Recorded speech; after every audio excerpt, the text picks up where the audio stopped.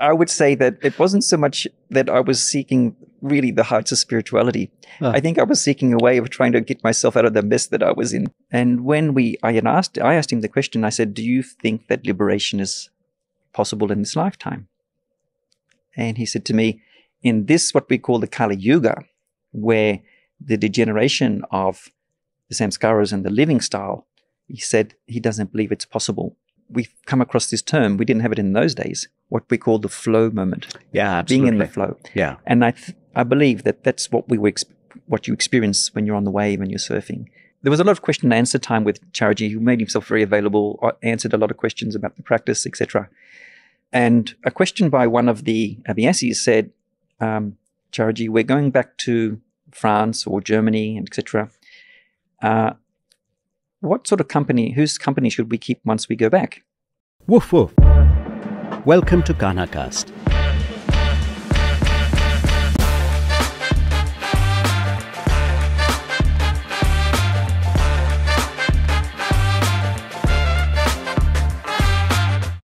Today I'm speaking to John Smith.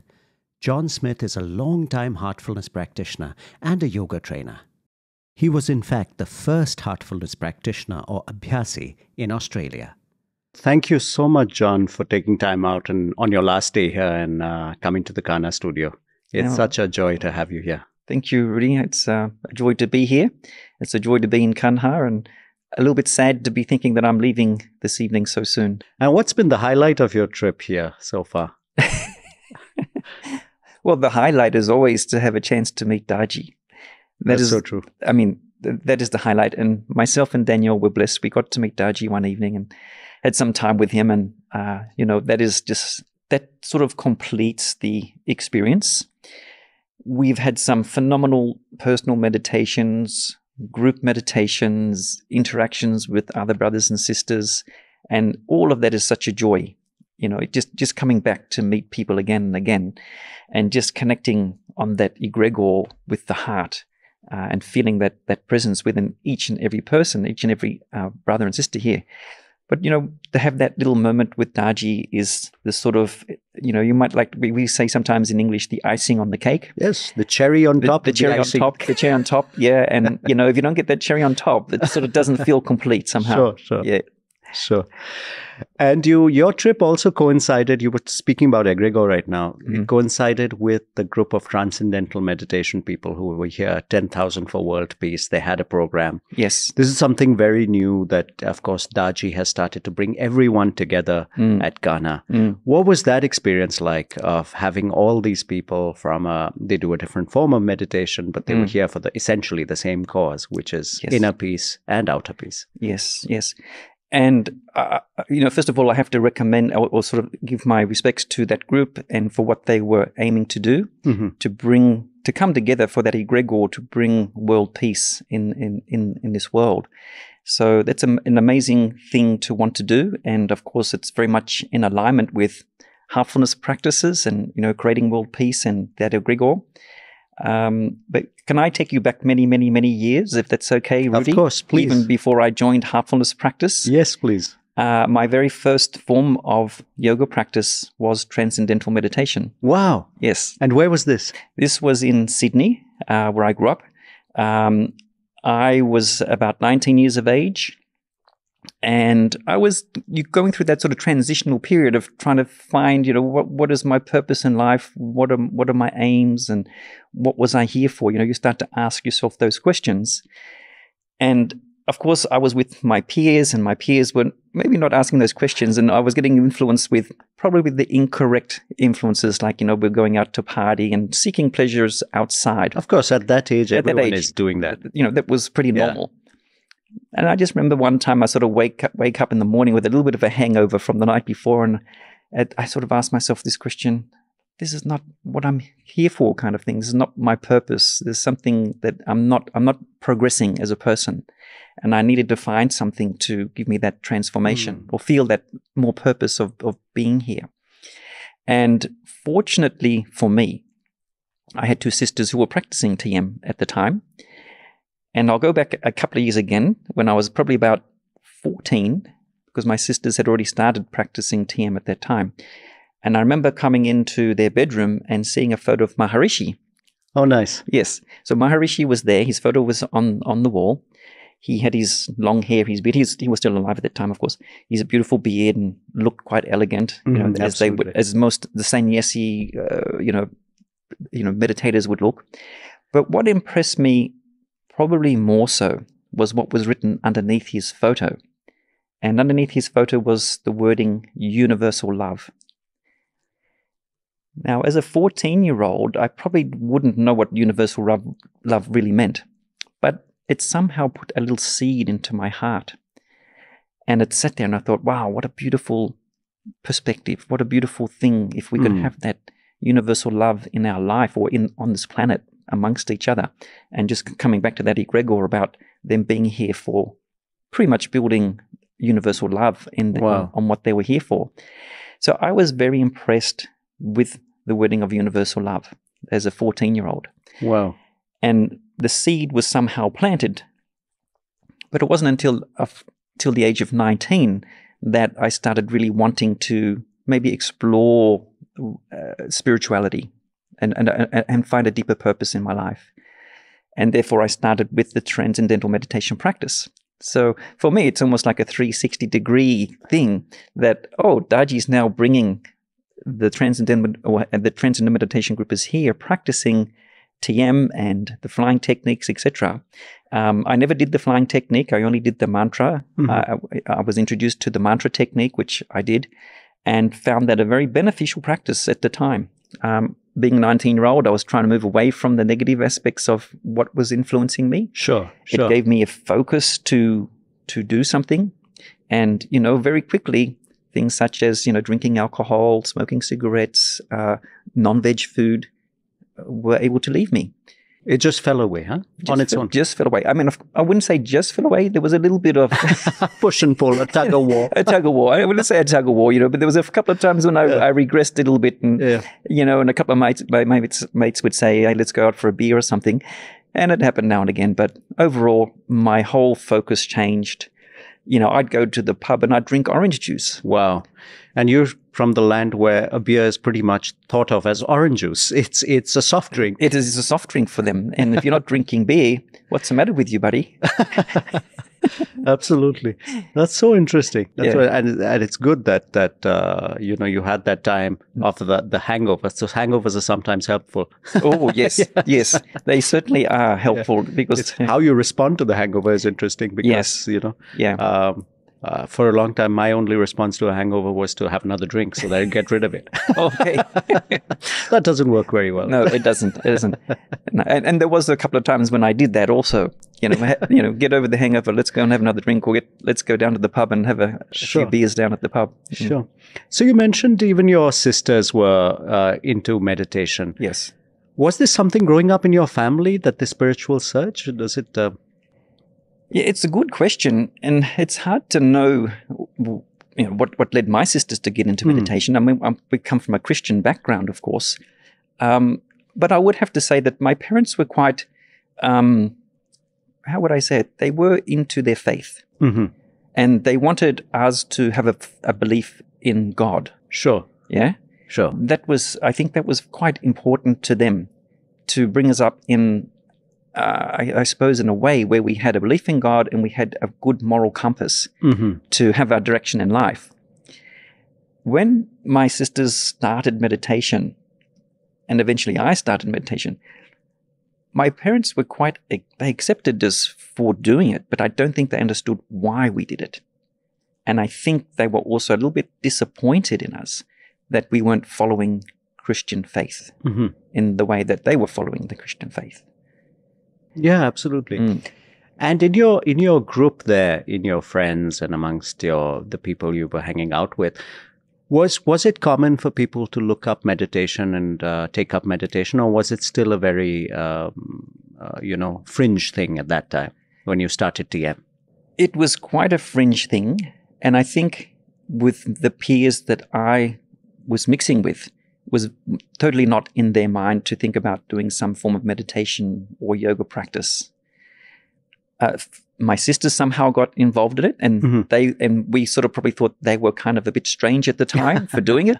But very thankful for me, because eventually they led me on to coming into, first of all, transcendental meditation, which eventually led me coming into heartfulness some years later.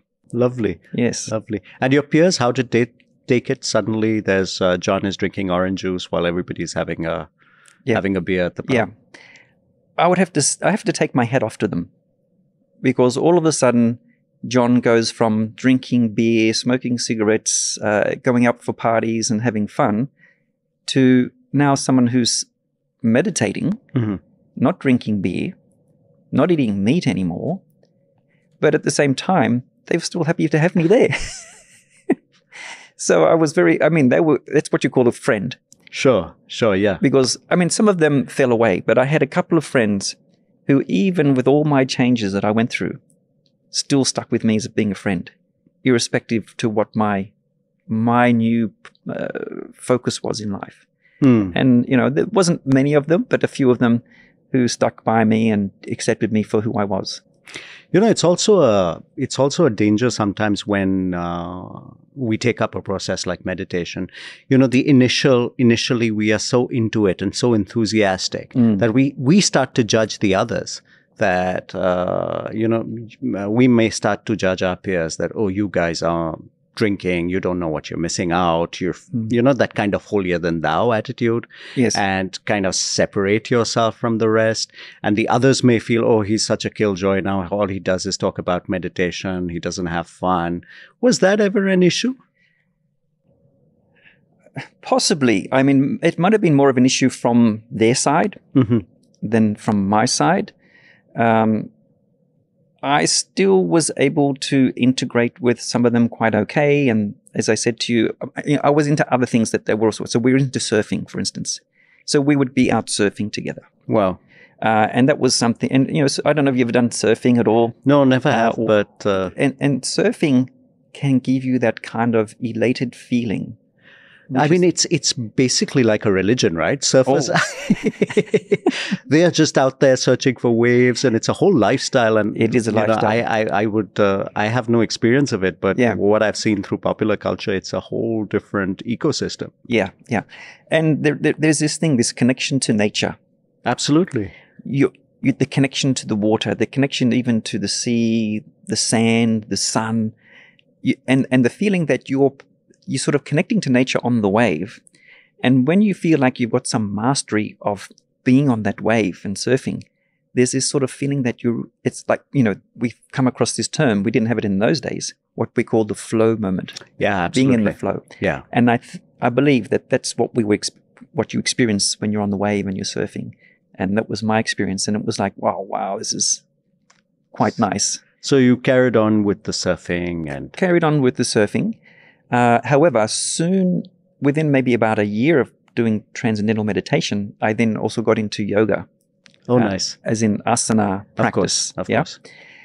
Now, once I got into asana practice, my focus moved away from surfing. And I became very dedicated as a yogi into asana practice. Sure.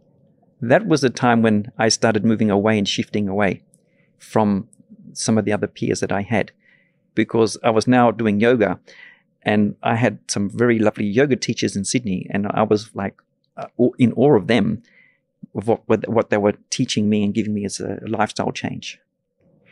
And so, where did work take you? See, John, I've known you for some years, but I have no clue what you do professionally. It's like we meet as fellow meditators, fellow heartfulness, practicing heartfulness, but I have no idea what you do. So where did life take you? What line of work did you follow? Okay.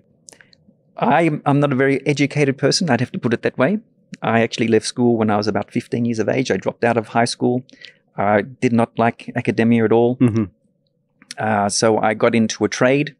Which was kind of what you would do in those days. You'd get into a trade, and I got into the lithographic printing trade. Oh, wow. Yeah, so I got into the lithography trade part of it, and did my trade through there and worked in that environment, in the packaging environment, which I quite enjoyed at the time. And then there was a time when through my work and through my changes that I went through in yoga practice, that I felt a need to then travel to India and just leave everything that I'd done.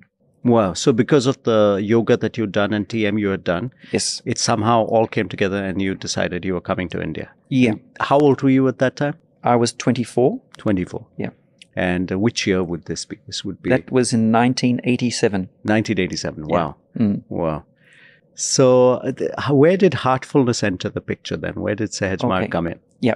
Okay. So what brought me about to visit India initially was I had a lovely yoga teacher who was teaching me in Sydney, and I was getting a lot of good practice and guidance from him at the time. And then he was leaving to go to Perth, which is on the west coast of Australia. And I felt this sort of void that, who's going to be my teacher? Sure. Who's going to be my guide? And so he suggested that I then go to Mysore in India to go and practice with his guru, who was Sri Pattabhi Jois. Yes, very famous. Very famous. I mean, one of the students of Krishnamacharya. Absolutely. And his family continues to run the Mysore yoga school. Yeah, way bigger than what it was when the time when I went. Yes. And so that was the time when I thought, yes, I'm going to go to India to get some yoga training. In the back of my mind, I always had this feeling that it's not just yoga as in the yoga practice that I want to find a spiritual master and to find the real way to what we might call enlightenment, whatever you want to call it. But somehow, and it was more like a subtle thing in the back. Like even though I was going to Mysore to study with Pattabhi Jois, there was something in the back of my mind that says, I'm going to the land of spirituality. I hope, my deepest hope was that I would find some guidance on the spiritual level with the master. But it was very subtle at that time.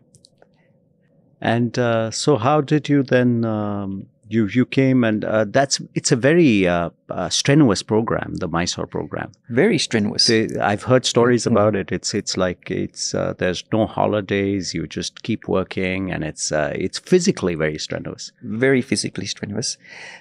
Interesting to say that we arrived, I think it was early January, maybe around the 14th or 15th. And in the south, you were talking about there's no holidays.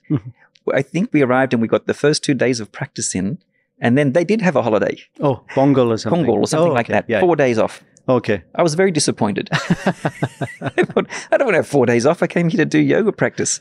But anyway, we had 4 days off and we sort of moved around. We did a few things and, enjoyed being in India, and then 4 days later we would come back. But then once we came back, it was a tough grill. And the first tough grill was we didn't use yoga mats.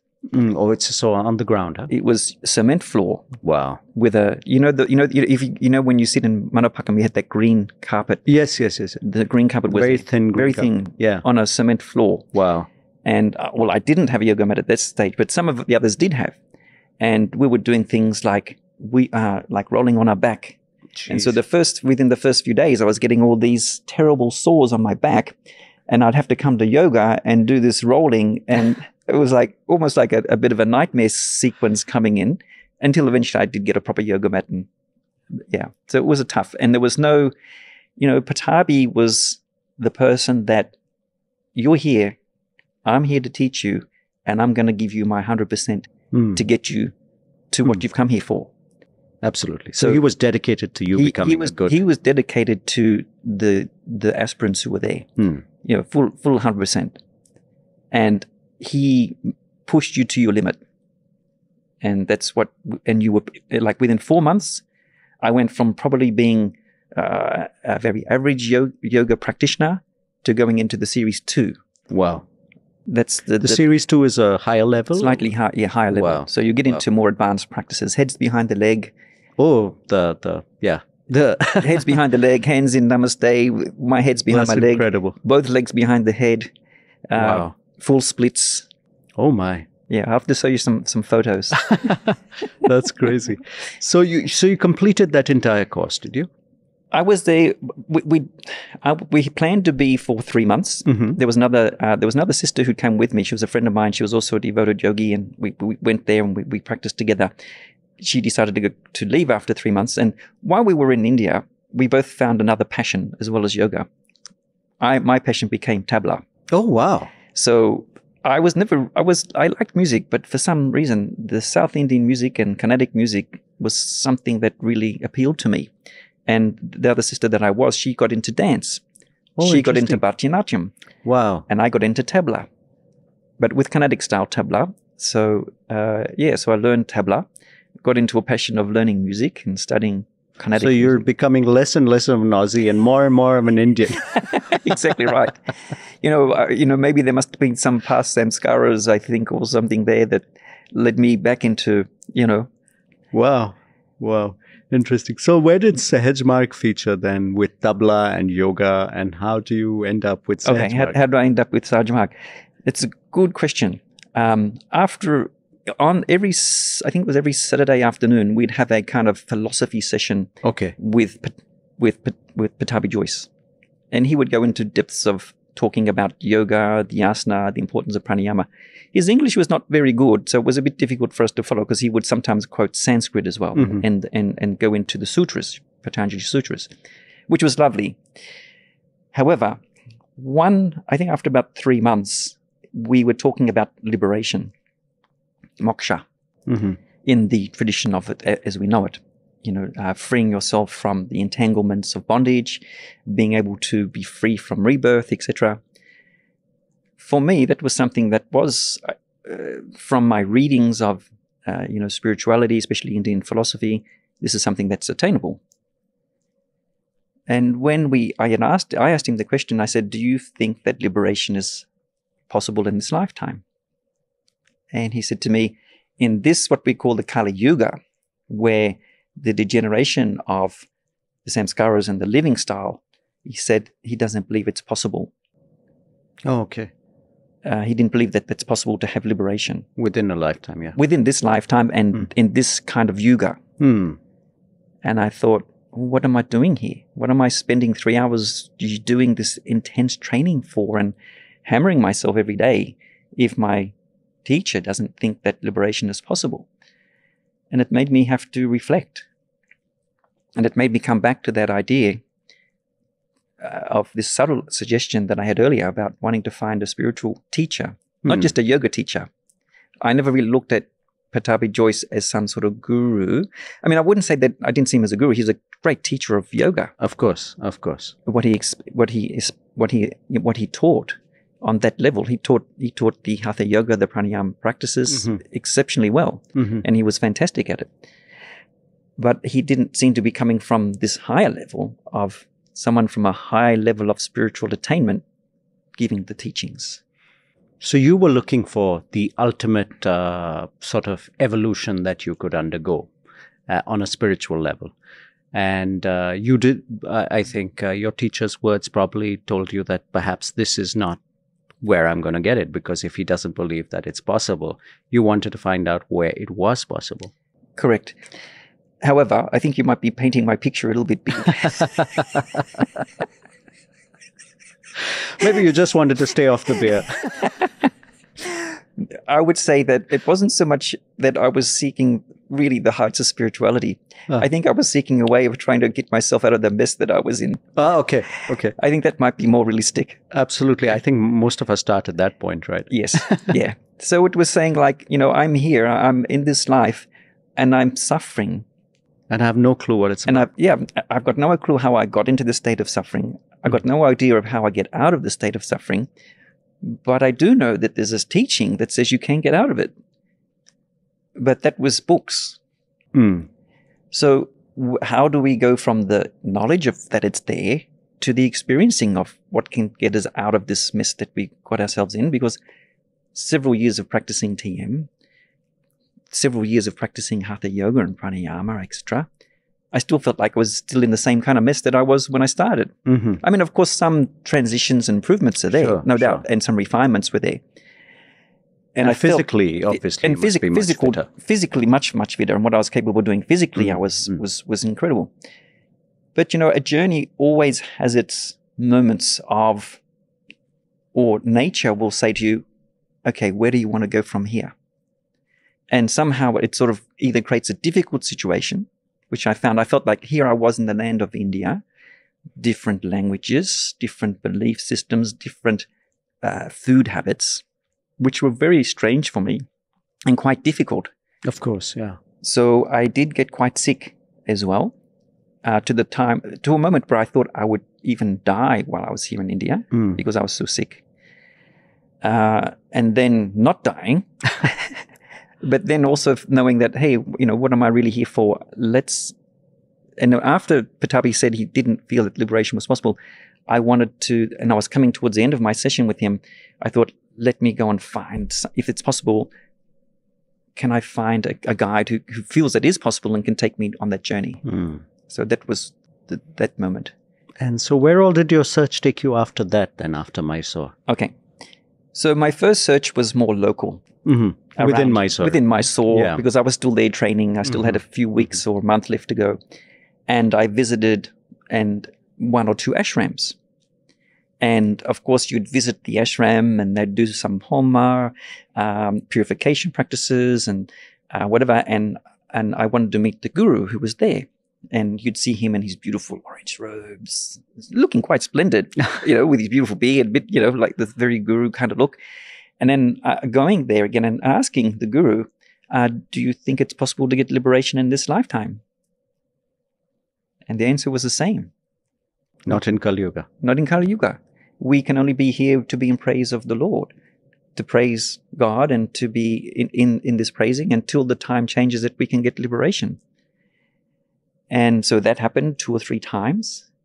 A friend of mine we decided that we would travel to Tiruvannamalai to go and visit the Ramana Maharshi ashram there. I read about Ramana Maharshi. He passed away, I think, in 1950 sometime. Okay. But I heard so much about Tiruvannamalai and how a spiritual place that was, and I thought that would maybe be a nice place to visit. Of course. Maybe find some answer there. Of course. So we traveled on a bus, and I don't know, buses in India in those days were pretty tough. Yes. I think we had a wooden seat. Yeah, with blank for a seat. Blank seat, and you were there for several hours bumping around. Yes. So by the time you actually got to the destination, it was... Thank God you were a yogi. Yeah, I think so. So it was a tough journey. And we arrived and we spent some time there.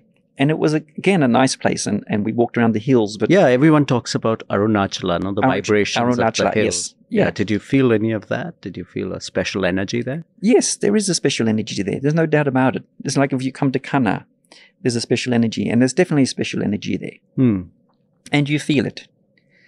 However, as Ramana had passed away, there was no living guru anymore. There was no, what would we say, the leader was no longer there. It was just a practice. Sure. And his sayings in books. And sayings in books, etc. And there was a Mahasamadhi there of Ramana, and you'd go there and meditate. And I think the meditation was Aham Brahmasi, that thou art, or I am that type of thing. And if you don't have that divinity within you, which I probably didn't have at that time, I couldn't experience it. I'm only meditating on my own samskaras or, my own inadequacies or whatever. And so I found that didn't give me the real search as well. And when I was coming back from visiting the Arunachala, it's called? Arunachala, yeah. Arunachala. Yeah. I was feeling so desperate. So, I don't know, I was thinking, I'm here in India. Is there really a path? Is there really a guru that, and I was praying to God. I was crying. I was in tears.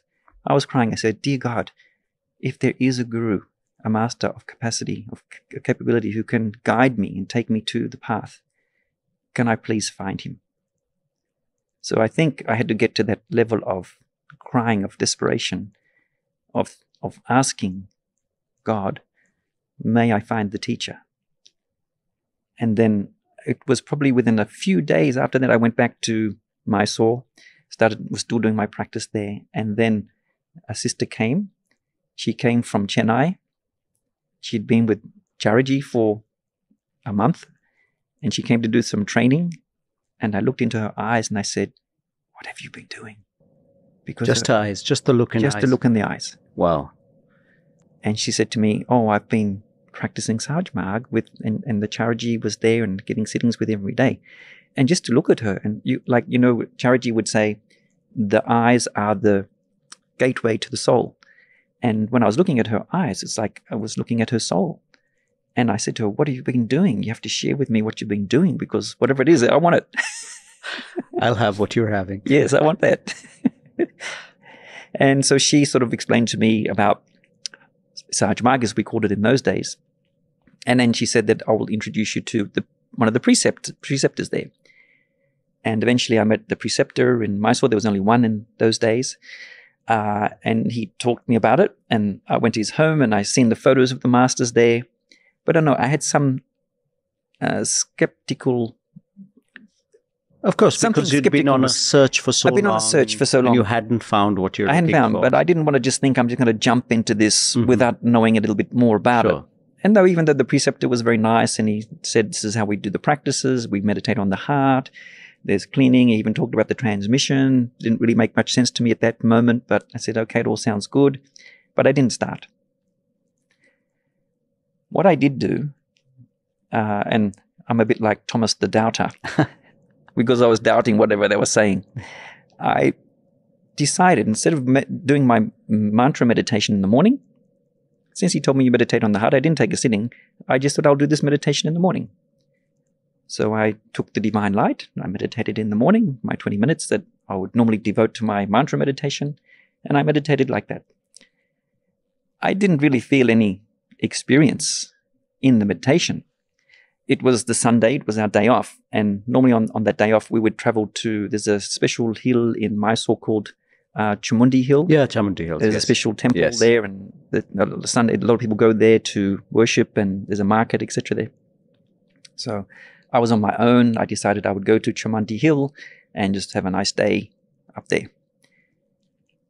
And coming back to this talk about universal love, which I'd never experienced, but knew that it was possible.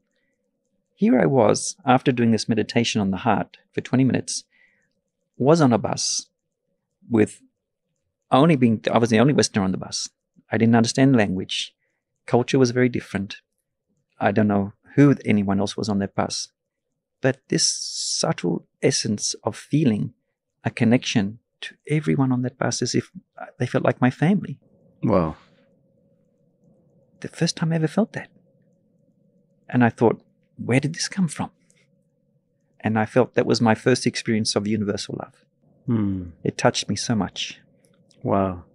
And that was just from meditating on the heart. I didn't take a sitting. I didn't get cleaning. I just did the meditation. That's incredible. Yeah. That's incredible.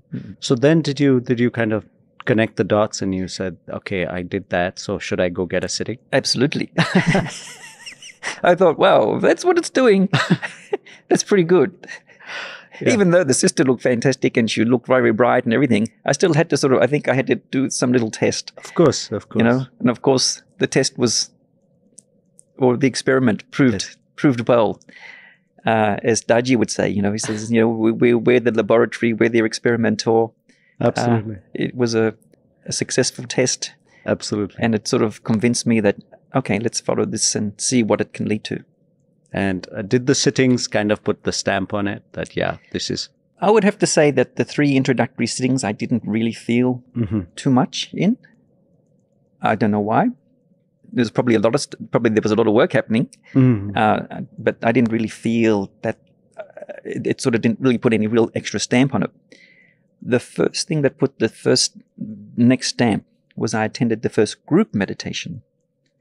And where the preceptor lived, he had a small room, probably not much bigger than these cameras in this area that were around us. Oh, wow. It was very small. And we had roughly 20 people sitting in there. So it was squashed. Stuffed in, yeah. Stuffed in. So we're like sardines in this little room and cross-legged on the floor, no cushions. Even though I was a yogi, that was going to be tough. And so I sat down. The preceptor, it was his brother-in-law who was visiting.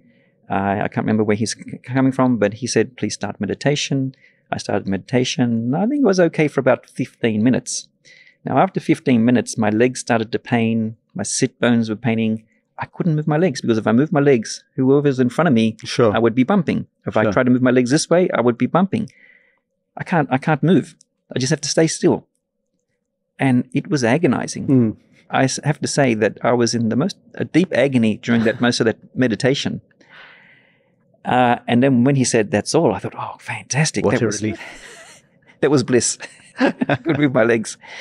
And it was funny because I didn't meditate at all during the whole session.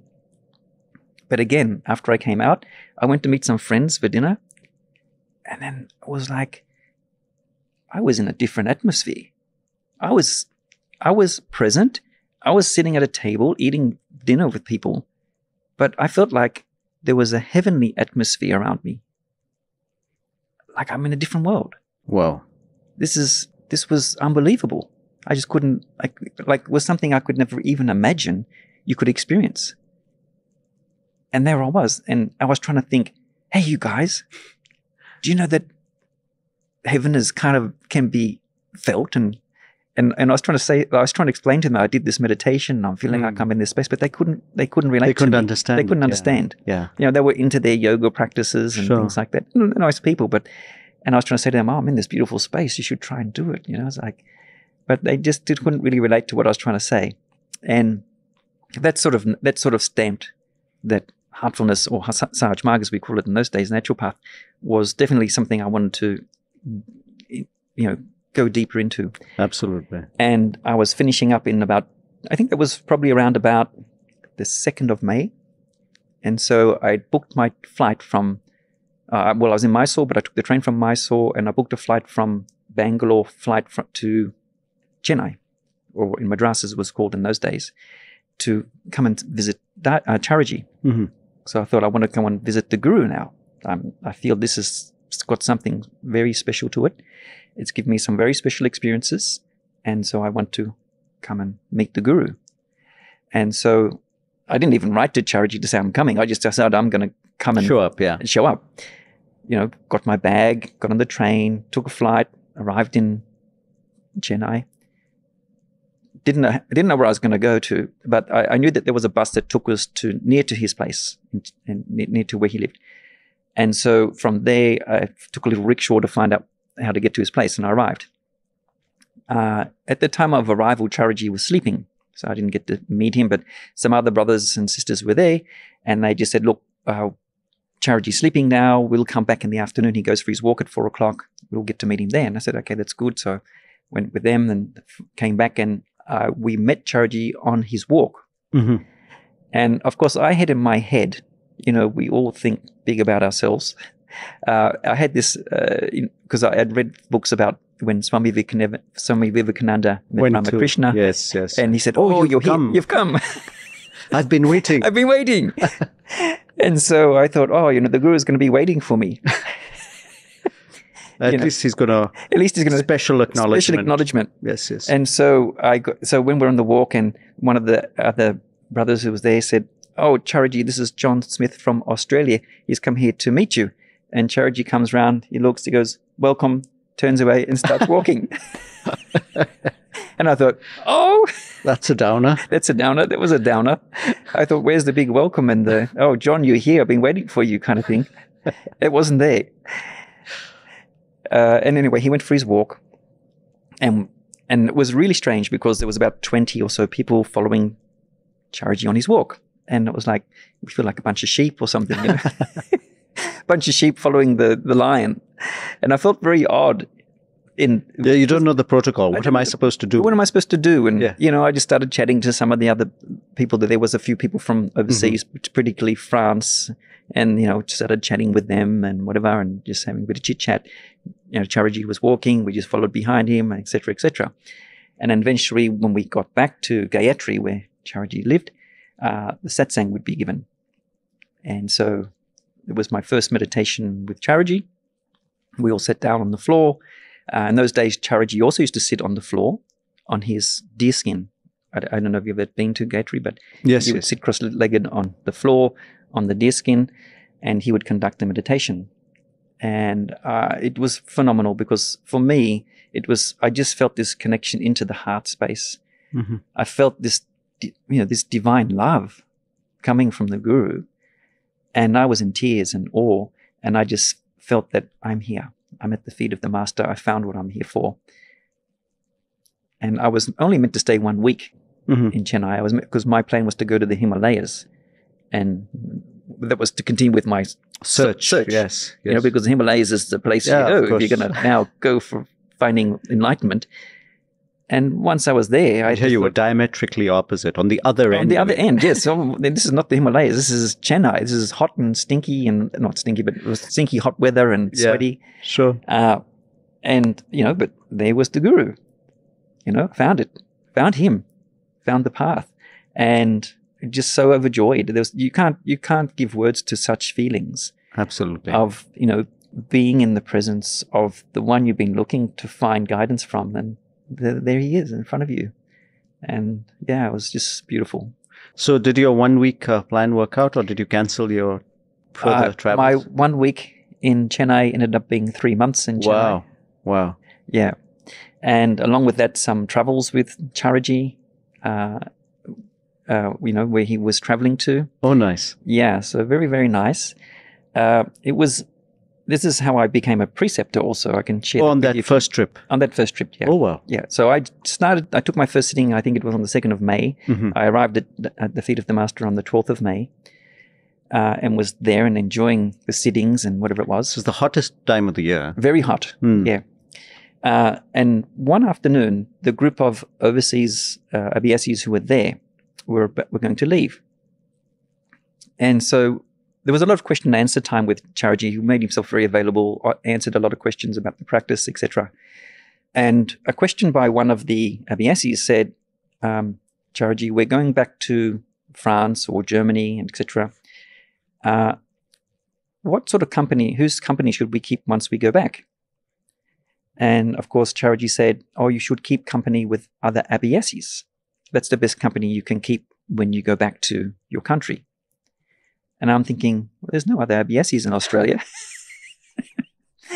So I pipe up with my little mousy voice and say, Charaji, there's no Abhyasis in Australia. Who do I keep company with when I go back there? And so he says to me, we'll make you a preceptor and you can make Abhyasis so you can keep company with some other Abhyasis over there. Oh, nice. Wow. But it didn't really hit me what he'd said at the time. It sort of went over my head. Because I'd only been practicing for 2 weeks. Sure. I mean, I'd only been meditating for 2 weeks in heartfulness. And so it almost like it went over my head and I didn't think about it. Everyone had gone. And then one time there was a traveling time where Charaji was traveling to Calcutta. So I asked him if I could come. He said yes. On this flight that we were going to Calcutta with him, there was only 2 Abhyasis and Charaji. Oh, wow. So here we are on a flight with him going to Calcutta. I sit on one side of Charaji and the other sister sits on the other side of Charaji. I mean, we can't believe how lucky we were to be in such proximity of the Master at that time, and how now we realize how valuable that was. And, so we fly to Calcutta. And this was a very interesting time for me because I'm still new, still adjusting to being with Charaji and, but I've accepted everything. Unfortunately, when I'd arrived, I came down with very bad stomach pain. I was very ill and a lot of problem. And so when we arrived, I just wanted to lie down. And anyway, the hosts had made beautiful food, beautiful display of food because we were all there and they went as their guests. And so I was lying down and Charaji came and said, look, food is ready, dinner's ready. Can you please come and join us? And I said to Charaji, I can't, I'm so sick. I really can't eat. He said, no, you have to come. I was trying to get out of it, but he said, no, you have to come. So I went to the table, and by the grace of him, he was at the main table, I was sitting next to him. I was feeling really awful. I mean, physically awful. Charaji gets some poppadom, and he puts it on my plate. I eat the poppadom, and it was just like my consciousness just went, wow, like that. Wow. It was like I was like floating out somewhere. Charaji gets another bit of poppadom and he puts it on my plate. And I eat it. And it was like, oh, now I'm going even further out. I mean, I'm out of the house. I'm not even sitting in this unit anymore. I'm like, Wow. my consciousness is just going somewhere. He takes again another bit of poppadom and he puts it on my plate. And I eat it. And the thought came to me, if he gives me one more piece of poppadom, I'm not going to survive. You're out of here. I'm out of here. And he didn't give me any more poppadom. I think it was good. I think he realized that, hey, I think I've taken him to where he can go. If I give him one more, he's going to disappear from this planet. And that's what I felt. It was amazing. The magic poppadom. The magic poppadom. Wow. I'll remember those poppadoms forever and ever. Incredible. And then you felt okay. Yeah. And the other thing that he gave me, which was really weird, he says, oh, rasgulla is good for tummy ache. I come from, like, my background from then, I'm a macrobiotic person. Mm-hmm. I eat brown rice, vegetables with maybe a bit of pickles. I don't eat No sugar. no sugar, Mm-hmm. no sweets. Okay, I don't eat sweets. And if I'm sick, You couldn't get anything sweeter I than couldn't a get anything rasgulla. sweeter than a rasgulla. And I'm thinking, how can rasgulla help you with stomach ache? Anyway, Charji gave me the rasgulla. I ate the rasgulla, and guess what? Your stomach ache's My gone. stomach ache's gone. Yeah. But you know that I think actually that works because we had a Cocker Spaniel once Mm-hmm. and we used to give him chicken and the chicken was there and it was raw Mm-hmm. and we were just going to cook it, but the Cocker Spaniel couldn't wait, and while we weren't in the kitchen he jumped up on the counter and ate the raw chicken, and of course he had a terrible stomach upset, and then the vet told us, just give him a rasgulla, and we were like, a dog, a rasgulla? He said, no, for the tummy, it's just perfect. And we gave the Cocker Spaniel a rasgulla, and sure enough, he was Wow. fine. So Amazing. maybe there's something in that rasgulla. You know? There's definitely something. I don't know whether it was in the intention or the sankalpa of Charji or the rasgulla itself. I'm not sure, but it worked. But if anybody wants to try it out, what's the harm? Just keep eating rasgullas. Yeah. It's a pleasant medicine. Yes. It was a very pleasant medicine. Yeah. So then did he make you a preceptor in Kolkata? Yeah. So what happened is, this was probably a week after he'd said, I'll make you preceptor and you can, make abhyassis and you can keep company there. Mm-hmm. And so at that time, then that came back to me. It was in the subconscious. Mm-hmm. So in the subconscious, it came back to me and I started thinking about it and I thought, oh yeah, maybe I should accept what Charji said. And I think it was in Calcutta, and I said to him, oh, Charji, do you remember you said that you would like to make me a preceptor and I can make some abhyassis for keeping company? He said, okay, good, we'll start tonight. Wow.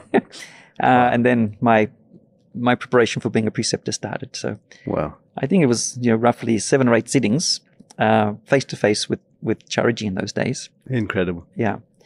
And every time I went there was just an incredible experience to get that, experience from him every time. Of course. One-to-one. Of course. And I remember in one of the sittings, it was another one to blow me away. He sat down, and I can't remember if it was the first or second meditation, and he said, please start meditation. And all I could feel was like, when they talk about paramanas, the divine, even if it's not so much the pranahuti, but it's the essence that's given from the guru, because his whole subtle body is emanating, his physical body, his Anandamaya kosha is emanating divinity. All I could feel was like particles of paramanas, divine particles, Wow. just coming over my whole being. And Wow. I'm just sitting there and I'm thinking, when these things happen, you can't fathom what to think or what to do. It's just such an experience that takes you into a different space altogether. And, you're in awe of the master. Absolutely. You're in awe of what they're giving you. And in heartfulness and Sahaj Marg, it's for free. You're getting this. Yeah. You're getting this darshan. You're getting this most. What we call these experiences, they, whether you call them cosmic, universal, whatever they are, and yet we get them just because we're interested to know about spirituality. We're just interested to have A willingness, that's all. to be in this path. Yeah. And it is phenomenal. Hmm. Mm. And then how was that journey as a trainer? Do you remember the first sitting you gave? I do remember the first sitting I gave. We didn't get trained in those days as they get trained these days. Yeah. I mean, I was talking to Christine and she said all Babuji told her was just go do the work. Yes. That was pretty much all the instruction she had. That was pretty much it. I think we might have had, there was maybe 10 sheets of paper. Oh, okay. that talked about a little bit about what you kind of should do. Mm-hmm. I don't know whether I really read it or not, but anyway, because by the time I had a chance to read it, one of the other people at ABS, he said, were jumping on me saying, "Oh, can I get a sitting from it?" You know, Okay. Because everyone seems to think there's a special sitting from the first time you give a. Oh yeah, a I transmission. heard that too. Yeah, you so know, it's the first one. The first one, you know, first one is supposed to be special. So of course you don't know until you give it. And so someone had sort of jumped on me very quickly and said, "I want to get the first sitting." And so I said, "Okay," and you know, sat down and closed my eyes. Had no idea what I was meant to be doing, really. You know, but then you just start to feel the effect that the transmission starts to flow from your heart to the other person's heart, and you know, and then you're just thinking, "Oh, wow, this is awesome." You know, that here I am giving transmission, and then observing, and you start to observe the condition in the other person. You start to feel certain vibrations. You start to notice certain things happening, and then you say, "Okay, well, let's start suggesting that that's being cleansed away." And it just sort of unfolds in front of your eyesight. Well, not your eyesight, your closed eyesight. It just unfolds in front of you, as it's like you're perceiving something that I've never sort of perceived before. So was there ever any sort of doubt that sometimes you may think that, am I really doing this? Am I capable of seeing this and giving a sitting? Yeah, the first sitting seemed to be, for some reason, I seemed to be able to get a good perception of things of what were going on. Mm-hmm. Counter to that, afterwards, maybe I started doubting myself and my whatever capacity that the master had given me. And I started being that doubting Thomas, thinking, "Oh, I can't really read the condition. I can't really do this." Or, I mean, the transmission would still be felt, but I started doubting my own capacity. And I remember one time going to Chariji saying, "Oh, you know, I can't really read the condition of the Abhyasi, and I don't know if I'm really capable of the work." And he said, you know, Chariji was just like, "Don't worry. You've only been in Abhyasi for 3 weeks. Don't expect too much." You know, like 1 month. I'd been in Abhyasi for 1 month. So he said, "Look, don't expect too much. You're hardly even into the system. Give a bit of time." You know, but the doubts were there. There were doubts there at times. And he was very supportive and very loving in his way of supporting you and whatever. Absolutely. You know, and then he would sort of give you the confidence, you know. So true. So how long then did you stay on in India after that? Okay, I stayed until I was meant to leave India, I think it was on the 20th of July. Okay. All right. And 2nd of May is the time you arrived in Chennai? Yeah. Oh, no, 12th of May I arrived in Chennai. 12th of May, okay. You got your first sitting on the 2nd of May in Mysore? In Mysore, yeah. Yeah. So 12th of May I was in Chennai, and then I was made a preceptor sometime in late June or something like that. I can't remember. And then July I was leaving back for Australia. And then there was all the talk about Charaji's 60th birthday celebration, 24th of July in Ahmedabad. Mm-hmm. This is the first celebration for Chariji as the master. They'd never celebrated before. Mm-hmm. And so when I heard about that and my visa was running out on the 12th of July, I thought, I went to Chariji. I said, "Chariji, I want to be there for your birthday." He just said, "It'll happen." You know, so I had to sort of, first of all, go to a GP. I said to him, I still had some issues with my tummy problems. So I said to him, "I've got tummy problems. I can't get on the flight. I can't go." Be sure not to stay off the rasgullas, just in case your tummy became okay. Became okay again. So don't take any rasgulla. Let your tummy get bad again. Go to the doctor and he'll give me a prescription and give me a certificate to say I can't fly. Can't travel. Can't travel. And then I had to get my visa. Except to Ahmedabad. I can travel to Ahmedabad by plane. No, but actually we went by train, by the way. Didn't fly. So that was okay. But I can't fly back to Australia at that time because my tummy was too bad. I got my visa extended for 3 weeks, and then it was such a beautiful time to be with Chariji during that event of his 60th birthday celebration. Honestly, again, another beautiful moment to be there before I came back.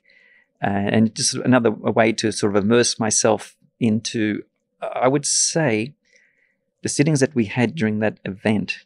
I was going into samadhi every meditation. Wow.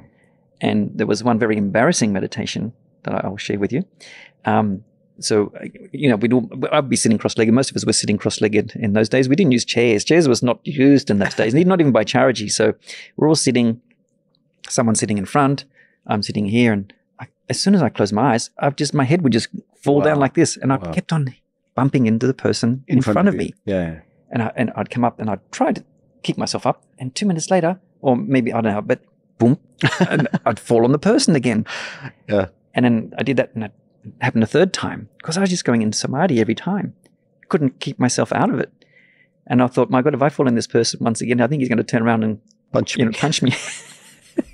But, people in India are super tolerant, I tell you. Sure. It was almost like he was probably thinking, oh, lucky person, but watch my Australian language. Lucky person. Lucky person for him. And he was probably being ecstatic because I'm going into samadhi, who knows, But he didn't say anything. He was very tolerant, super tolerant. But I couldn't keep myself from falling into samadhi and just losing body consciousness each time. Incredible. Incredible. And then after the celebration, you're back to Australia. Back to Australia. That was the sort of coming back to Australia was tough in some way because I'd sort of just left everything. Sure. Work, whatever I was planning to do. So you have to pick up the pieces again. I have to pick up the pieces again, yeah. Yeah. So there was a little bit of a struggle. And now you're also, did the physical distance from charity make a difference also? That you weren't having group meditations and stuff like that? Definitely. And I'd have to say that I sort of, even though I was doing my practice regularly, I was mainly because I had a discipline from doing the TM before in my yoga practice. I was a disciplined person. So you were doing your own sadhana? I was doing my own sadhana.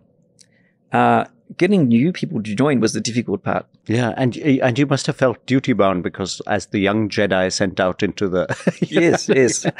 You've got to go and make some ABSs and have some company with some people.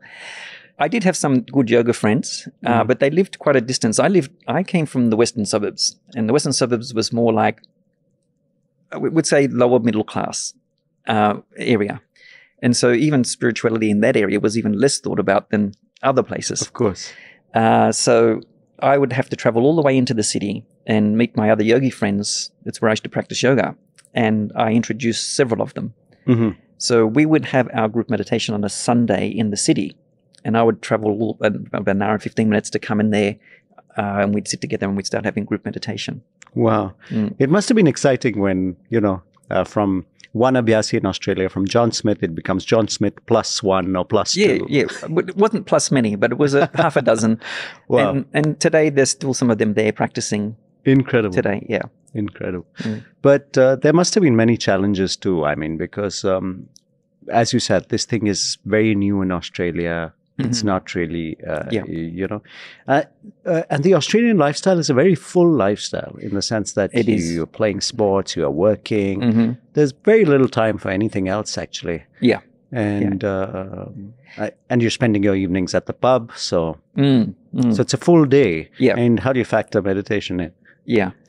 It was challenging because most people couldn't really understand what I was doing or why I was doing it. I even had a nephew who one time asked me, he said, "What are you doing all this practice for? What are you doing all this meditation for?" And the only answer I sort of could give him at that time was I said, what I'm doing is what most people are going to be doing in 100 years' time. Everyone will be doing it. I mean, that might have sounded a bit pretentious. I didn't know what else to say to him, but that's what I sort of said to him. Yeah. Because if I spoke to them on the spiritual level, they didn't really sort of get the connection about what was there because they didn't have that craving or they didn't have that that sort of wanting it. And unless you got that somehow craving to be there, you couldn't really get into it. Now, I did introduce both my sisters, of course. Oh, wow. Yes. That must have felt nice. Well, it was. I mean, they introduced you to meditation. They introduced me to meditation. You introduced them to Sejmark. I did introduce both of them. One of my sisters didn't continue, my older sister, but my younger sister, she's been an ABSE now pretty much since then. Wow. Yeah.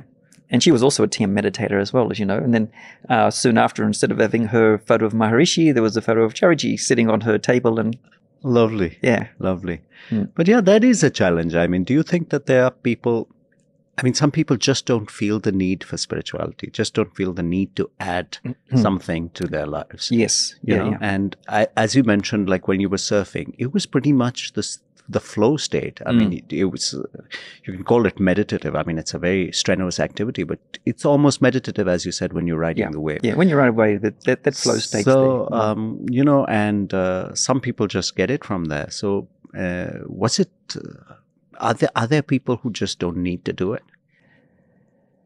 I don't know if people don't need to do it. I think people didn't either understand or know that this was really what they should be looking to connect for. They were finding their connection externally. And as you mentioned, in Australia, it's quite a full life. We got beautiful beaches, nice weather. Nature's been kind to Australia. Nature's been kind to Australia. We were a reasonably wealthy country. We were... And a small population and extreme amount of wealth makes everybody happy. Makes everybody happy. You know, so why not just go to the pub and drink some beer and stay happy? And, you know, so I think there was this false identity of happiness in Australia. And I think it's still there, mostly, because we still seem to have a low population compared to most countries. Sure. And lots of natural resources, minerals and all sorts of stuff. Although climate change is certainly it's playing its part. Its part. And it's people's consciousness is starting to change. But it's by nature pushing them. And, you know, and not only that, it's been a little bit of a slow development, but you do perceive in Australia now, like in America, I would say, USA, that people's awareness is opening up a lot more. And a lot more people practicing yoga specifically, because in Australia, people do seem to have a strong connection to the physicalness. Sure. Like sports. As you know, we're a big sporting country. You know, we recently just beat India in the... Yes, you don't need to remind us of that. I wanted to make sure. That was so heartbreaking because we won every single match going up to the final. I know. Unbelievable. Was the one we lost. I know. The one that lost was the one that we needed to count the most. Anyway, I thought I'd just put that in there. Yeah. Well, after beating us in the Test Championship, of course. Or in the Test Championship. In England. In England. Yes, I know. It's terrible. That is terrible. But, you know, we're a physical sporting country, and it's sort of been there ever since the time of federation. You know, and of course, ever since the time of federation, we wanted to beat the Poms at whatever we can try and beat them at. It was the Poms, then was the America's Cup, the sailing. America's Cup. With Bob Hawke telling everybody to take a day off. Was it Alan Bond who was the owner or captain of the... Yes. And that was legendary stuff. Oh, legendary stuff, yes. And these are like in the history of the country, they're like the red letter days. You know, the stuff that really matters. Absolutely. Because Australia in those days was still trying to find its identity, and I think it still is trying to find its identity. And the beautiful thing about Australia today is it's become very multicultural. In the day that I was growing up as a youngster, we had what was called the White Australia policy. That means if you weren't white, you couldn't migrate to Australia. Okay. That was kind of what was there. Now, I think it was in the 1970s that changed, and it was a great change to bring place, because then we started having immigration from various different cultures, be that from India. India specifically was one that started to migrate there, even some from Asian countries, from African countries. And so we've got this beautiful melting pot of cultures, which in Australia seems to work. We do seem to celebrate diversity in Australia. Absolutely. You know, and I don't know where it came from. Maybe it's because, you know, we also took a land that we said was terra nullius, and that was incorrect. Of course, that was a big lie. The Aboriginal people were the original landholders. Yes. We still have to deal with that lie that developed 250 years ago, and make amends of that. And we're slowly coming into that. But because of that, I think there's also this acceptance of other people to come in. And so therefore, it's like, okay, whoever comes here is kind of welcome. And welcome to do whatever there is that they like to do, whether it be their faith, whether they do their sports, their different things, their different cultures. And it's become a nice melting pot for like a universal country. Sure. You know, without saying that we're not, even though we still are part of the Commonwealth and we still accept the king to be the king of our country, we don't identify ourselves as being British, if that would make sense. Sure. We're Australians. Yeah. And Australians is different. It's different in the way that we have an identity, and our identity is multicultural, and that's how we are. And we accept, we not only do we accept it, we're sort of joyous about it. We find that that's something to be celebrated. Wow. Mm. That's so beautiful. Mm. That's so beautiful. So, going forward, what do you think are like the whole world says that they are going through a mental health crisis. Is that the case in Australia also? Because stress is a huge killer worldwide. There's so many illnesses that are sort of because of stress people are facing. And especially mental health is a big talking point. But in terms of Australia being such a blessed land in a way, natural beauty, so many opportunities to be outdoors. Do you think that Australia's fared better than the rest of the world in that scenario? I think in the sense that we haven't had the sort of massive populations, we haven't had the same issues of survival that we've had to be challenged with. Like, if we look at India, for instance, on a day-to-day level, especially during British rule or whatever, survival was tough. Yes, it wasn't guaranteed. It wasn't guaranteed. Yeah. And therefore, it was a tough life, and it made them, but they also had a beautiful cultural background, and they had a lot of faith and understanding, and they used that to make them it was an asset for them to be able to survive, and to not just survive, but overcome it, and then have their sort of independence, etc., through their faith. Non-violence. In Australia, we've had it kind of easy for a very long time. But now we're finding that these things are becoming more and more difficult. Life is becoming a little bit more difficult, a little bit more challenging. And therefore, this mental health and well-being, as in America, is soaring. It's becoming an issue. Whether that be in the health field, whether it be in the business field, corporate field, or whether it be in education, or just general lifestyle. There's an issue, and that issue has to be dealt with, because if it's not, things such as suicide is increasing, and that could be from highly academic people. It's not just people who are struggling on the lower level. Yeah, so it's not related to economic means or anything. Yeah. There's a little noise in the background there, and I think it's my phone. No, that's okay. You can answer your phone. You'll just need to switch it off. I do apologize. No, you can answer it if you need to. There might be someone. No, it's an alarm. I wasn't. Oh, it's not on?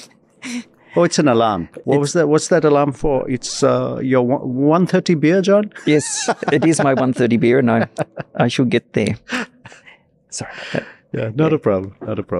Yeah. These mics don't pick it up though, because it's, okay. Oh, that's good. It's okay. Yeah, that's not. Yeah. So this is becoming an issue, and it's a mental issue on the sense more of a social issue and sort of the social IQ. All right. Now we talk about mental IQ. There's a social IQ. There's spiritual IQ. So it's really the social IQ, I believe, in like places like Australia, which is causing a lot of suffering. People are suffering from loneliness. They feel isolated, even though, we talk about being connected in the internet world and, Facebook, Instagram. Sure. We say this is a connection, but they're not. What are they being connected to? It's not to another person. It's just media. And people seem to be lacking a real connection, even within their family, of, having the proper connection. We don't have this sort of social system like, say, is in India, where your family, your extended family is there. So if someone is suffering in the family, everybody's suffering. Yeah. And therefore, it's everybody's situation, it's everybody's problem in the family, and everybody does something about it. In Australia, you start to suffer. And I think that was partly my problem too, as I was growing up, was that I felt isolated. And in my suffering, I didn't know who to talk to, who I could share it with. And in a way, it was a blessing, but it was also suffering. And I would say that there was also a social mental issue that I was facing through in my own upbringing that led me towards spirituality. And this is what we start to be, because people don't have this connection. They're not having a connection with themselves properly. There's not the deep connection within the family as what it could be, as what it should be. It's more like a material connection. And whether that be even in sports, like, oh, it's got to be a physical achievement. You've got to look good. There's the body image that's, driving people crazy today, because, oh, if I don't look like I got a six pack and I've got muscles like, Arnold Schwarzenegger, I'm not good enough. Or if I don't look like one of the models in the images that I'm seeing in the magazine as a female, I'm not good enough. And people are thinking that it's the physical level of existence that is important, when we know that in a spiritual level, that's the least important. Yes. And also there's been the debate about sports. I mean, love for sports is one thing. Yeah. But then love for winning taken to the extreme, that you, by any means necessary, you need to win. That is something that, especially in Australia, there's a debate raging that, do you play for the joy of the game, or do you play it just to win at all costs, no matter what? And driving people hard. So, but do you think meditation in such circumstances could be something that more and more people turn to in Australia? I think it will. I think it's slowly moving towards that more and more people will do meditation, probably even yoga practices, that they start to see there's a benefit from there. And I do believe that as people struggle more and more with this social IQ that they're struggling with, that they will start to seek, as I did, and they'll want to seek an answer, because the answer is not going to come through medicine. Taking a pill is not an answer. It's only suppressing the problem, and it might might help you to get to sleep for the night. But the long-term issue needs to be resolved. And there's only one way that we understand that really resolves that. And that's to connect with inside yourself and to have that spiritual connection, which also enlivens the social connection with inside yourself and within your community, whether that be just within your family or extended family or your community, that then gets nourished. Sure. So how easy has it been for you, John, to be committed to your own personal practice without this large community that we have in India of people meditating? And it's easy to find a group in India. So it must have been difficult to create a group. And is it difficult to do it in isolation? Initially, it was, because I didn't have a group around me to do the practice. But I was quite fortunate that, 6 months after coming back from my first visit to India, I was back to India again. Oh, nice. And, back, to the feet of Charaji and practicing meditation and being around him and being in that sort of environment. And also then having the blessing to go to Cormet, which was the big stepping stone for the first preceptor seminar. Oh, yes. We've all read the transcriptions of Charaji's talks there. Yeah. So being part of that. Yeah. And just being part of that sort of learning process was really special. Incredible. Yeah. Incredible. But it was very difficult in those first 6 months. I sort of, introduced a few people. We would meet regularly. We would be doing, because we were such a distance away from each other, it was remote sittings. So I'd call them up on the phone, say, "Oh, are you ready to start meditation?" Put the phone down. You didn't do the flying doctor. We always read about the flying doctors of Australia who got on a plane and hopped out into the outer. Oh, yes, no, we didn't do the flying doctor, but we did do a lot of traveling in those days. I was, I think it was a few years later that, I got married to Danielle, who's my partner. We both moved. We were in Sydney and we traveled around a lot to Sydney to introduce people. But once we moved to Brisbane in Queensland, we were the only two preceptors there. So did Danielle start meditation before marriage or after? Before. Before. Okay, nice. Yeah. And I'd have to say that she's been my sort of, what would I say, supportive person. And she's been a very dedicated person to spirituality and to the system. I would say even more than me, even though people seem to think I was. I think I seem to get the limelight, but she was really the one who was more and encouraged me. If it wasn't for her, some of the roles that I ended up taking up within heartfulness, I don't think they wouldn't have developed. So I really had a strong pillar behind me, not just a master, but now a wife and a partner in life, who was supporting me and encouraging me to be involved in heartfulness and to go further. And we spent a lot of time traveling around Queensland to different places, introducing people, trying to take up the work that was given to us. And we had 2 children as well. So wow. we, even from the time they were 8 months, we were on the way traveling somewhere, giving sittings. Even when Danielle was pregnant, wow, she would be going and traveling somewhere and introducing people and giving sittings to people. These days you get someone who becomes pregnant and they say, "Oh, I can't do any work. I've got to stay home." In those days it was like we just went and did the work. Wow. There was no we didn't put any issue that would prevent us from doing it, especially Danielle. I mean, she was amazing. Lastly, John, I want to ask you that this whole journey of sadhana for all of us, it's never the same. It goes, it twists and turns and things like that. And sometimes Daji calls it spiritual fatigue or something. There's times when it's, or maybe there's just people around you or something. You go through tough times and you start to question, am I on the right path? Is this really it for me? Yeah. Have those moments ever happened for you, and how do you get over them? Probably too many times. That's what we haven't delved into, isn't it? That's the part where it can be quite tough. It can be quite tough on a path, especially after you'd come back and felt that you'd found the path and the guru and everything else. Then what happens when this doubt comes into your mind, or for some reason you're not feeling that connection to the level that you had it before? And when I came back from my first departure from being with Charaji and then come back the second time, the first week that I was there, I felt no connection. I was hoping to feel that connection that I had before, all those beautiful experiences, beautiful moments. You want to replicate that? I want to replicate. I come with the expectation that this is going to happen again. And it was like flat. No experience whatsoever. And I'm meditating and sitting, and Charaji's there on the stage and giving satsang, and I'm not feeling anything. I thought, is he really the guru? Am I still on the right path? Has something changed or something? What's gone wrong? And I don't know what it was. Luckily for me, after about a week, and I was really getting frustrated about, and I'm thinking, oh, do I go and find something else to do? No, honestly, it was like that. Maybe it was just the master knows that something's going on and he puts a little seed back into you. And it was just like, okay, just accept whatever's going on. You're not going to get that same experience. Just take whatever's coming to be what's there. And as soon as I had that thought, then I started having experiences again. Wow. Like maybe not to the same level, but things were happening. Things started to shift, and I started feeling this connection with the guru and the master, and the work going on again.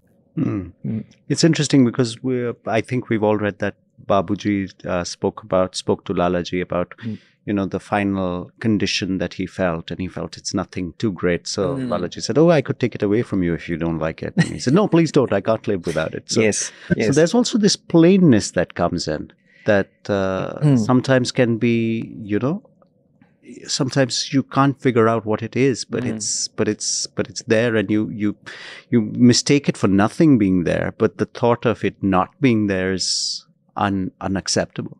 That happens often.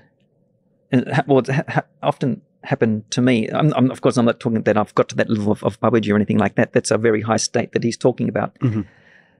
But in the what we call, when we talk about the yatra, we talk about the journey, and we talk about the different points and chakras that we go through. And at each point in each chakra, there's the first of all, entering into the point, then there's the settling into the point, the merging of the point, and then there's the identicality. Now, when you're in the state of identicality, there's no more experience. It's like a flat state. So every point has that state of, I'm not feeling something anymore. Yeah, it's just plain. It's just plain. But you've got to be in that state for some time before you're ready to move into the next part of the journey. But that's the most difficult part on the journey, is sitting in that. It's like sitting at the airport waiting for the airplane to come and take you off, and sometimes the airplane gets delayed and you're sitting there and, you're sort of wondering, oh, what's happening? Why am I not moving? You feel frustrated internally. you feel like somehow there's the sort of the craving and that sort of wanting to be even with the master is not there. Because a lot of this craving and a lot of this pull comes from the master himself. Sometimes we think it's our own, but it's actually, I believe, stimulated a lot by the master. And this is another beautiful thing about heartfulness is that, and Babaji said that, 1% of the work is in the meditation, 99% of the work was all done by the guru, by the master. And we don't really know what that work is. I mean, we experience it to some level. And there's a lot of the subtle work that goes on, when we're moving into the points and we're sitting there. It's almost like he then creates the right atmosphere for us to be able to go to the next point. We don't. I mean, we say that we're cooperating while we're doing our practice. But the real essence of everything is coming from him. Even the states, the craving states, I believe, sort of somehow he creates them in us, and then we respond. And then we can go to the next level. So it's really by the grace of the teacher and the system that we move from whatever point we're at to get to the next point. And and this is also another part that happens is that we'll get into this state where I'm not feeling too good, I'm not feeling like I'm progressing as fast as I'd like to, or I'm not getting to this particular level. And then we're lucky that we have enough money to be able to come back to India again and again. And then, of course, being here in Kanha, being here, even though we're not seeing Daji every day or whatever, but we get to have meditations with him, he'll be very gracious and give us some time that he'll give us personally, or, we could spend an evening with him. And that's as we say, the cherry on the cake. And that creates, again, the environment for us to sort of reach out and to want to go forward again. It's like, yes, this inner beauty, this splendor, this grace, this divine essence we feel once again, and that just motivates us to want to be more and more involved. Absolutely. It's not like, I know you were talking about fatigue, and the fatigue will come, but when we get replenished and we come back into Kanha and we come back to be in Daji's presence, that fatigue goes pretty quickly. And the fatigue goes, and it's like, like for me now on this visit, I just want to go back and do whatever I can. Absolutely. Ready to go. You're like Steve Smith, ready to Steve Smith ready step to out go again. Go and hit another century. Not against India, hopefully. No, we'll do that against England. Well, thank you so much, John. It's been such a pleasure. Thank you. It's absolutely been a joy. We could go on talking, but... We could. Thank you so much. Oh, thank you, Rudy. It was nice to come and have a chat. It's been lovely. Yeah, thank you. Thank you for tuning into this episode of KanhaCast. Please follow and subscribe to KanhaCast on Spotify, YouTube, and Instagram. Until next time, woof woof.